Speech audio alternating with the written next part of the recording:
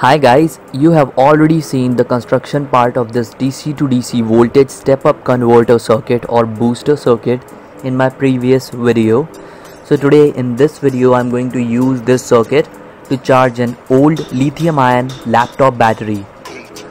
Now as you can see that the voltage rating of this laptop battery indicated on its back is 11.1 volts, and I will show you the current voltage across the terminals of this laptop battery with the help of a multimeter.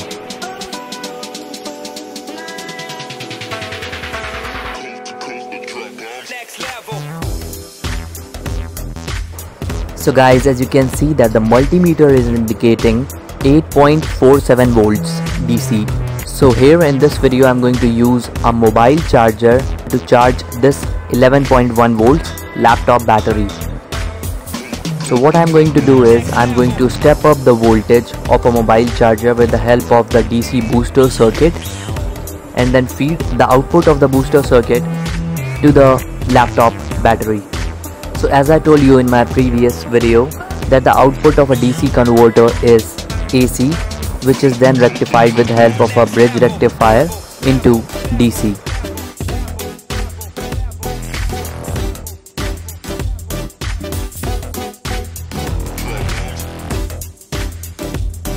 So the positive terminal indicated on the rectifier will be connected to the positive terminal of the battery, and the negative terminal indicated on the rectifier will be connected to the negative terminal of the battery.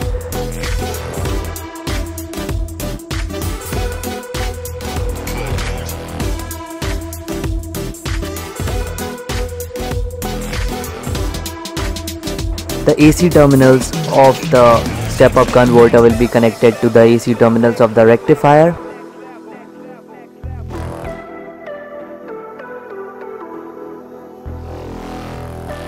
And the positive and the negative terminals of the step-up converter will be connected to the mobile charger.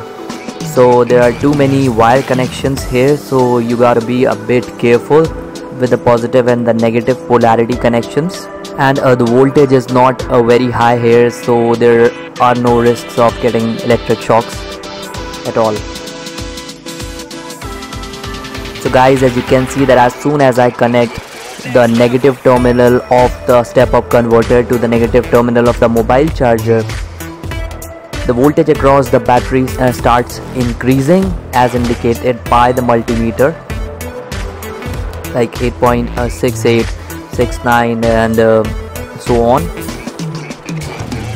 And if I will keep it connected for long, then obviously the mobile charger is going to completely charge the battery in some time. So now the efficiency calculation of this circuit is what I'm going to do now. Now efficiency is indicated by the term meta and is equal to output power upon input power, and in percentage it will be multiplied by 100. So we already have the voltage across the battery, which is 8.87 volts. So we have to multiply that voltage with the current that the circuit is feeding the battery.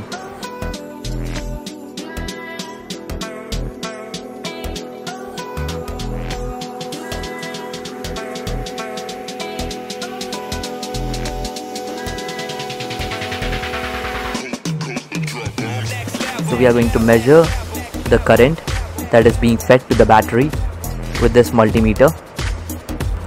Yeah, so for that we have to change the wires on the multimeter and then move the pointer towards the 10 ampere current mode. And as you can see that the multimeter is indicating 0.02 amperes. So we will multiply 8.87 volts with 0.02 amps. That will give the total power that is being fed to the battery. Now I'm going to measure the input power. So for that, first I will measure the current, which is 0.07 or 0.08. So I will take an average, which is 0.075, and now I'm going to measure the voltage that is being fed to the circuit.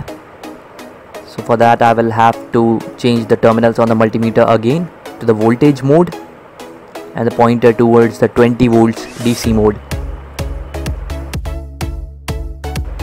So as you can see that the voltage across the circuit is 5.21 volts and it has not been changed even after being loaded. So I will multiply 5.21 with 0.075. Oh, so as you can see that here I have made a little mistake. I have written 0.75 and it should be 0.075. So I'm going to make that correction. So power is equal to V cross I, where V stands for volts and I stands for current. So for the output side it is 8.87 cross 0.02, and for the input side it is 5.20 cross 0.075. The total output power is 0.1774 and the total input power is 0.3907. So efficiency meter is equal to output upon input, which will be